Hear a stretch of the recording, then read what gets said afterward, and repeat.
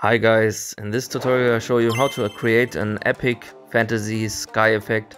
2 images, 2 videos, 1 image, 1 video, whatever you like. First the main track, I have a picture here and a very cool moon video.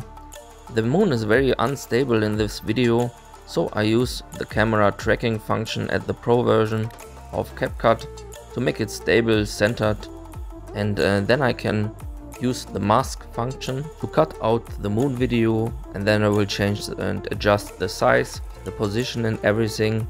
So the transition will be also very smooth by using the function feather in the mask tab.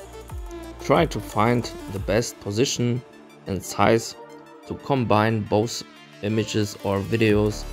You can use the blend function for the moon video to make it more looking realistic. The last tip I want to give you is to use a nice filter, for example HD dark. It's very cool and looking very good. So thank you for watching.